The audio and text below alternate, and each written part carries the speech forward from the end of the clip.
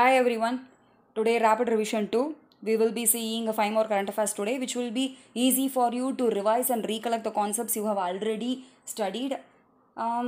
Some may be new to this topic.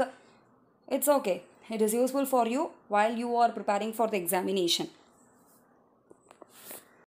Garbini, it is a mission to promote maternal and child health and to develop the prediction tools for preterm birth.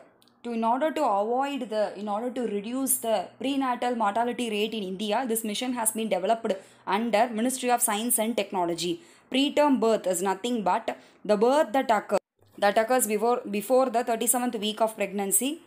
This acronym can be asked in UPSC PRELIMS examination, and you can also use it while writing GS mains paper. Also, this acronyms will be often loved by UPSC. So, get an idea. In SAPI, it is also a mission to develop affordable vaccines for the epidemic diseases, which will be covering wide areas. Okay, so it also comes under Ministry of Science and Technology, especially under Department of Biotechnology. It is nothing but an intergovernmental plan, that is under SEPI, Coalition for Epidemic Preparedness Innovation, to develop and deploy new vaccines to curb the future epidemic diseases. It is a joint collaboration effort of public, private, philanthropic and civil society organizations like WHO, not civil society organizations like WHO, FDA, Welcome and many more organizations. So the priority diseases are MERS, COV, Lassa, Nipah, Disease X, Rift Valley fever and chikungunya. This priority diseases can be asked, sometimes can be asked with the options given below. It is implemented in India through BIRAC, okay, under a dedicated program management unit. That's all. Lotus HR, if you have not already seen this acronym means, it will be new to you because by giving this acronym, they will be asking in the prelims examination like it comes under which ministry. So you may get confused at the time. So be aware of these acronyms always. Okay. So it is local treatment for urban sewage streams for healthy reuse plant. It comes under Ministry of Science and Technology. It is nothing but a joint initiative of India and Netherlands.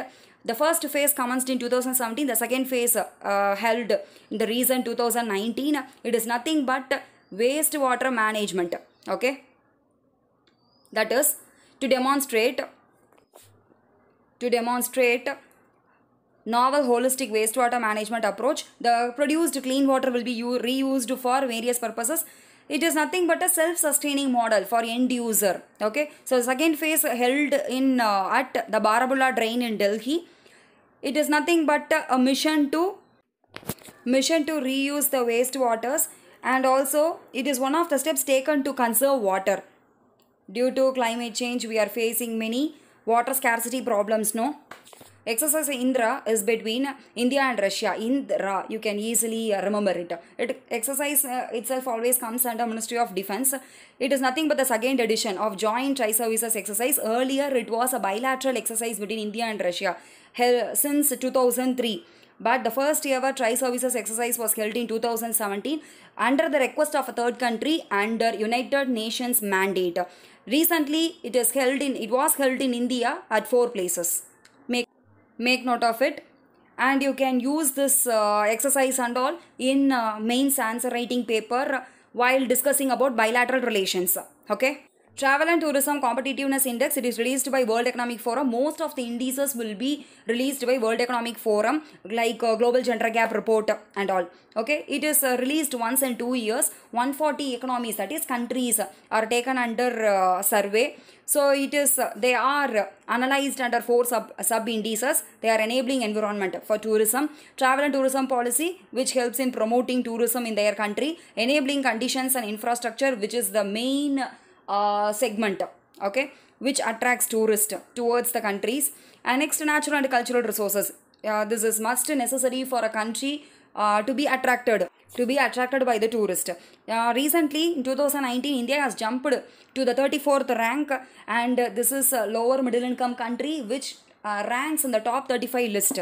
So for the first time, India has been in top 35 list. Spain, France, Germany, Japan and UK tops the first 5. And this time US is replaced by UK. And China, Mexico, Brazil also ranks in the top 35 list. next. In the next session, we will see again 5 more current affairs tomorrow. Till then, thank you for watching this video. Subscribe to AAP IAS channel. Stay positive, stay healthy, and keep use of it while revising or recollecting your concepts or current affairs. You can make use of this while you are feeling drowsy during afternoon times. So till then, be happy, keep smiling, and thank you.